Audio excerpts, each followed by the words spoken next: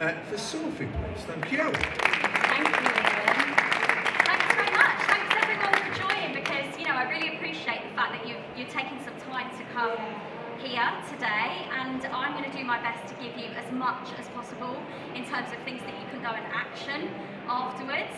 And I'm just curious, actually, of the people in the room, I'm going to talk and I'm going to say you quite a lot, you as the leader.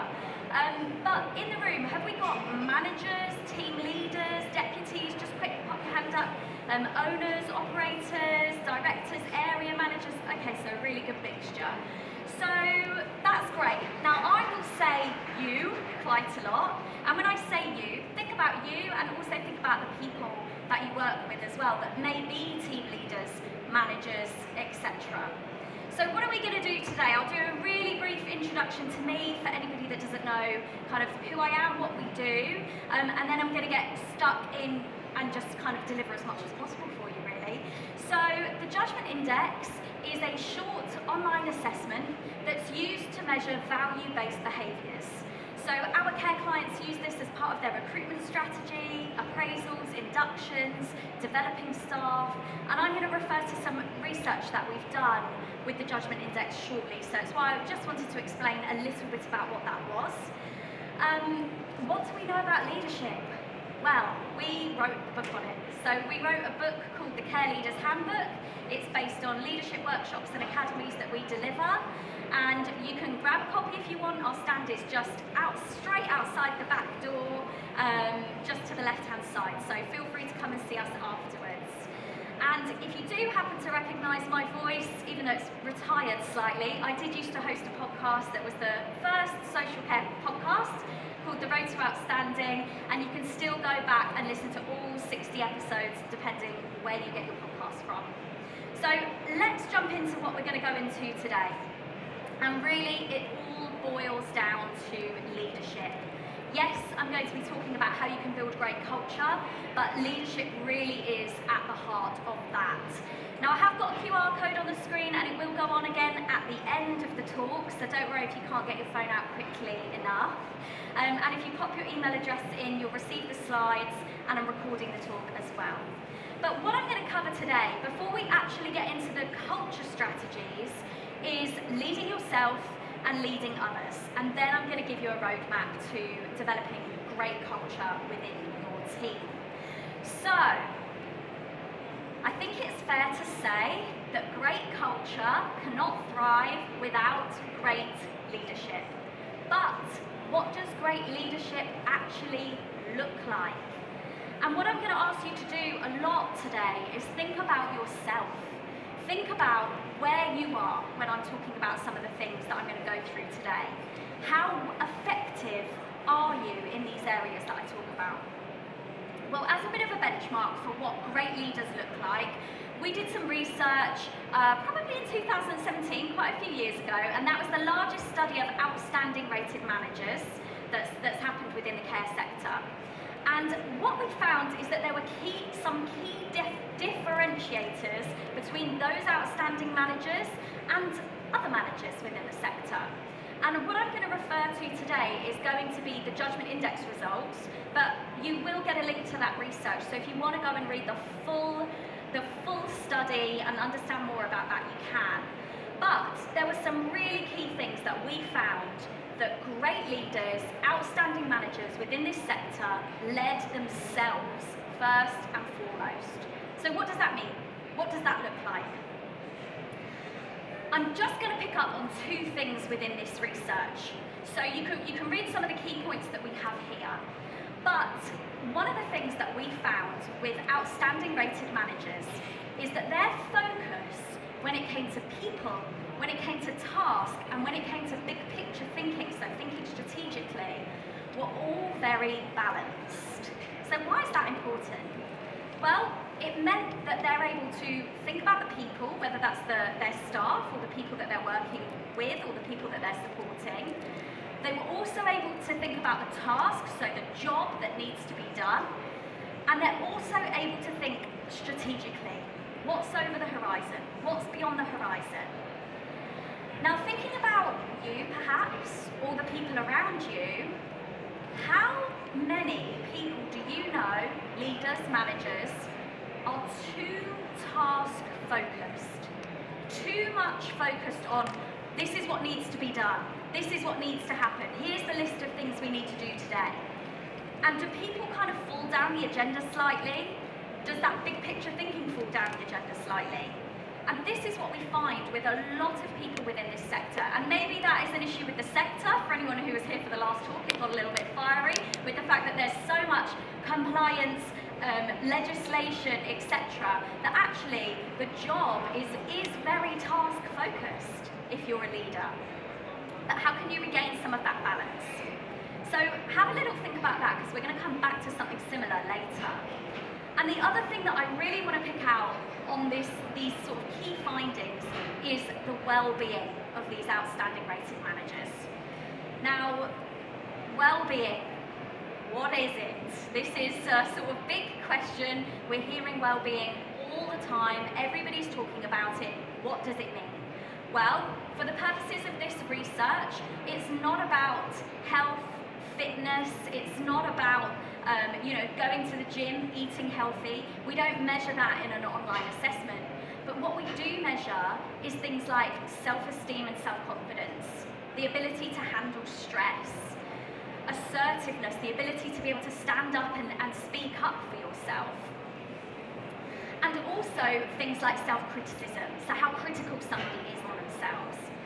And what we found is that these outstanding rated managers, they were really good in those areas. They had good self-confidence, they weren't too self-critical. Yes, they wanted to push themselves to be outstanding, but they didn't beat themselves up over it. And how I describe this, and how I describe well-being when I'm trying to sort of paint a picture of what well-being is that these managers had a solid foundation of self. They were comfortable in who they were in a good place. And when you're in a good place, and when you have a solid foundation, you can bring your best self to work, you can perform at your best. And I've got a little model to describe what that looks like. So if you're going back into your organisation and you're trying to explain well-being to your team or whoever it is that you're having a conversation with, I'm going to paint the picture and bring this to life for you now. So, on the left, you can see a wedding cake. I know it's not the most glamorous wedding cake in the world, but this is how I'm going to describe it. And what you can see with this wedding cake, and what we found with these outstanding rated managers, is that their foundation of self was strong. It was a solid platform that could then support the work side. Is this making sense to everybody? The picture. So what you find, and what you literally find with a cake, is that when you have that solid foundation, you can get more out of work. Who here relates to this? When you're in a good place, when you feel comfortable in yourself, when you feel confident, yeah? When you've got good energy, when you take time for yourself outside of work, when you fulfill yourself outside of work, you can actually get more out of work as a result. I'll take a step to the side for people taking photos. But what we see with not just managers, not just leaders, but across the care sector as a whole, most people's wedding cake would look like this one on the right-hand side. That foundation is not solid. People aren't confident. People are very self-critical. People don't do a lot for themselves outside of work to fulfill themselves. And therefore, that work side is sitting on quite a wobbly foundation. So, in terms of the cake, what happens when you are on a wobbly foundation? It can tip over. It can collapse. And so I'd like you to have a little think about yourself right now, or your immediate team around you. What would your wedding cake look like if you had to draw it out? Obviously we've done this in a sort of scientific measurement, but what would it look like? Maybe you're going to scribble down a little picture of what yours would look like now. And what I'm going to ask you to do at various sections across this talk today, if you have a little bit of space on a piece of paper, or even if you just think about it in your own mind, when it comes to well-being and when it comes to leading yourself, what would a 10 out of 10 look like? So if you were 10 out of 10 for leading yourself, what would that look like? Would it look like switching your laptop off on a Friday night? Would it look like going and doing something that you used to really enjoy when you were younger, whether that's horse riding, golf, painting, whatever it is? Is that what a 10 out of 10 would look like for you? And if so, once you have that image of 10 out of 10, where are you now? What number would you give yourself now? How big is that gap? And I want everyone to just take that for themselves and have a little think. So, we talked about leading yourself, and again, before we get into the culture, I want to talk about leading others. Because you can't lead yourself, you can't lead a great culture without leading yourself, and you also can't lead a great culture unless you know how to lead others effectively. And the thing that I see as a mistake over and over again when I go and work with care companies is that people lead by preference. This is how I like to lead, and so therefore this is how I'm going to lead my team. And if there's one lesson when it comes to leading others, is that it's not about you. It's about what you want to get from the people that you are leading. How can you lead them more effectively? And that might not be your preference, but that might be what works for them. If you always lead the same way and lead everyone exactly the same way, you will probably only get about 20% of your team that will engage with you in that way. So how can we lead more effectively? So I'm going to share with you a model. This is in our book, so you can go and reference this more. But I'm going to explain it to you now, and obviously if you do scan the QR code, you will get the slides afterwards, so you'll be able to look at this model in a little bit more detail. But let's start with a scenario first, so that I can bring this to life. So hopefully you can read the writing. I've got two scenarios. On the left, we have an example of do this, do that. This is what we call a tell style of communication. And then on the right, make sure I get my left and right, we've got go for it. The leader that's saying go, empower.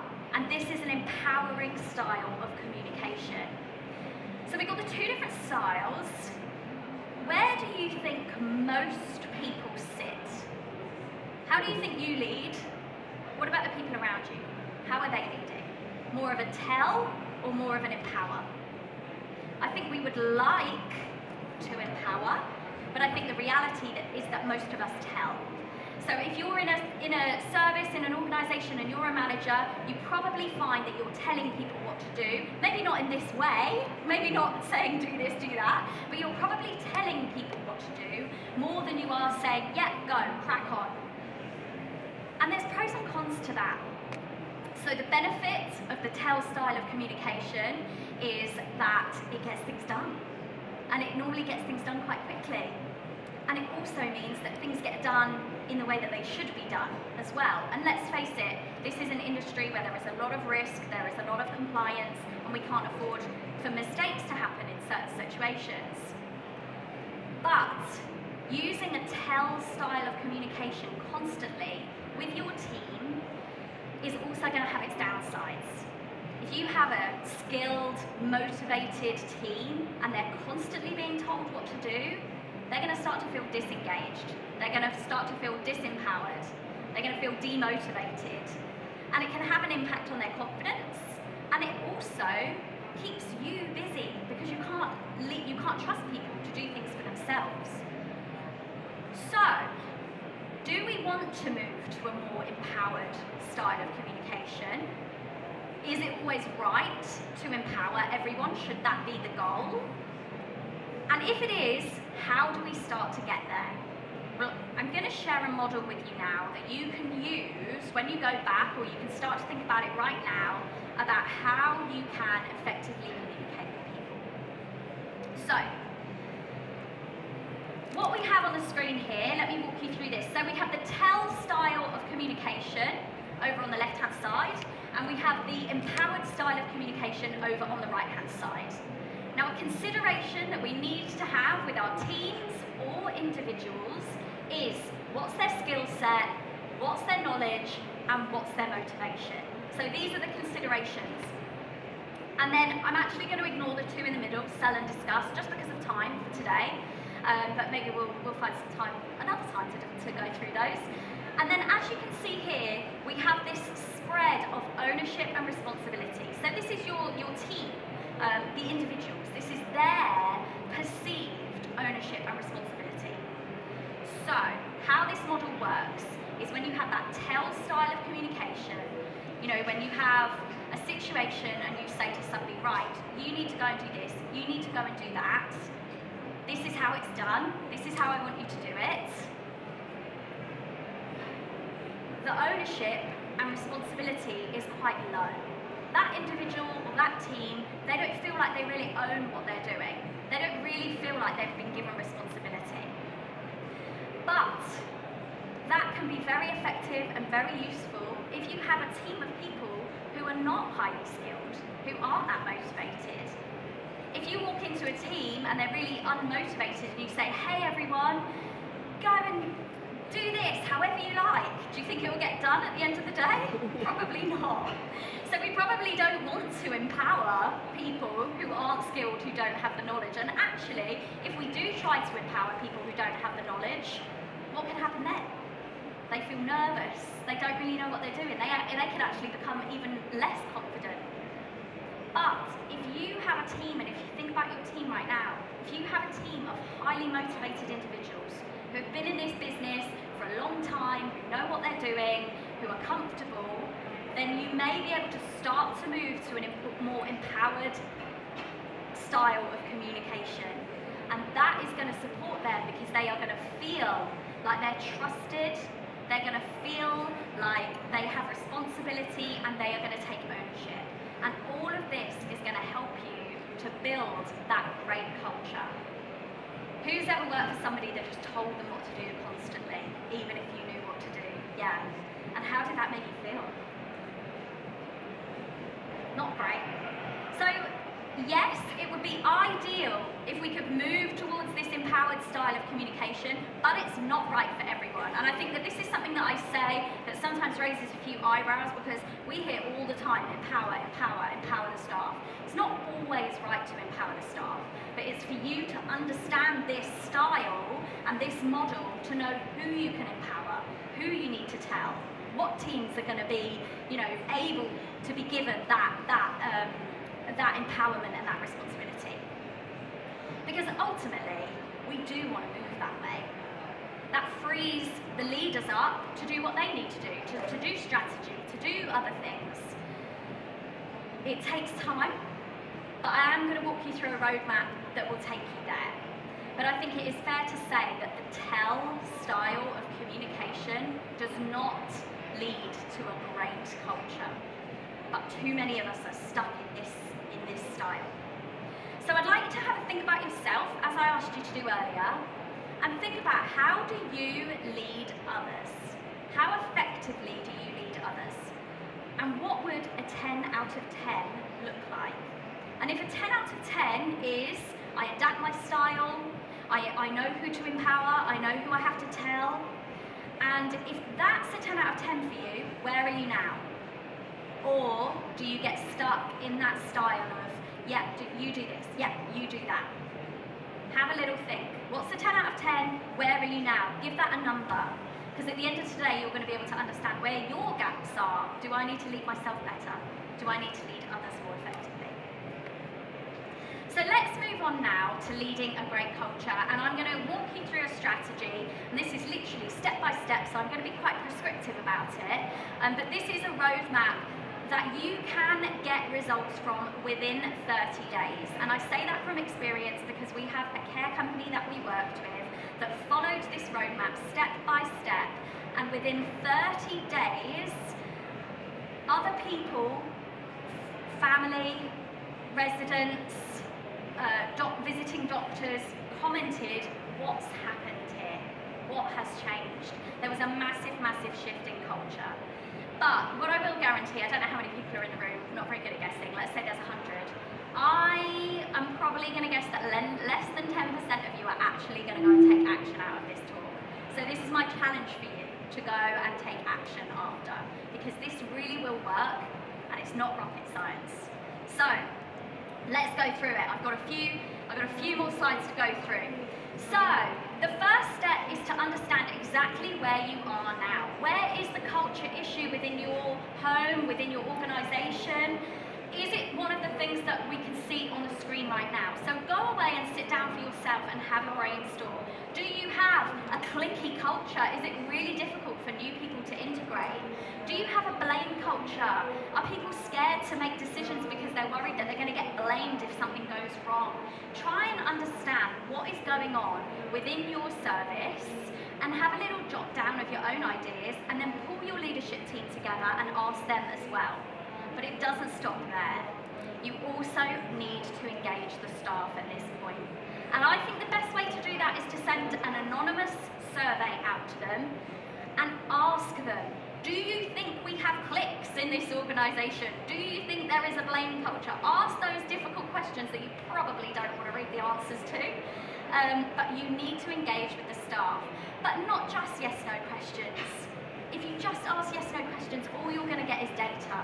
So you need to ask them things like, do you ever feel uncomfortable coming into work? Would you ever have anxiety about coming into work? Why? See if you can get whole sentences and decent answers from people, because that's going to be your insight, especially if they feel they can be anonymous. So once you've gathered all of that data, review it, you then need to share it back with the team. You need to give them an open forum, whether that's a staff meeting, whether that's kind of multiple little groups of meeting, whether that's sharing that data on a notice board and telling them, this is what we found, we've asked you about the culture, this is what you are saying. And you need to let them have a little vent. Most people do want to have a little vent, but then the venting stops. And the next question needs to be, what culture do we want? And it's really important, as a leader yourself, if you're facilitating this meeting, that you don't influence too much, because what you'll find is that what you think and what you say, other people will start to agree with, but you need to hear it from them. And there needs to be an environment where there is full transparency, no egos, and no inhibitions. If one person speaks up and says, this is how I feel, then that feeling is valid. It can't be dismissed. But once you've got all that stuff out of the way, you need to talk about what culture you want. And if anybody starts to get negative, it needs to be, no, we've finished that now. We're on to the positive stuff. What do we actually want to create in this organisation? So when you're looking at these things, I'm sure you're probably thinking, well, we'd put out all of them actually. We'd really like a culture of well-being and a culture of learning and a culture of self-leadership. So get from the staff the key ones that you want to focus on to start off with. And then what you need to do is have another team meeting. Perhaps you can do this every day of the week, and you need to create what I call a culture wheel. So I've got 5 things on this wheel here. You can have 6, you can have 8. I would say the bigger service you are, you're free to have more. The smaller service, try and keep it smaller, keep it down to a few things. This is the culture that we want. And then what you need to take is take each slice, one by one, well-being. Okay team, what does a 10 out of 10 look like for well-being? They need to talk about that vision of what a 10 out of 10 is. Okay, well a 10 out of 10 is this, a 10 out of 10 is that. Great, that's what the 10 out of 10 is. Where are we now? This is the same question that I've asked you twice already today. Where are we now? You can do this by a show of hands. Obviously don't dismiss people. If somebody thinks they're a 1 and someone thinks they're a 10, you always get those people. They're valid.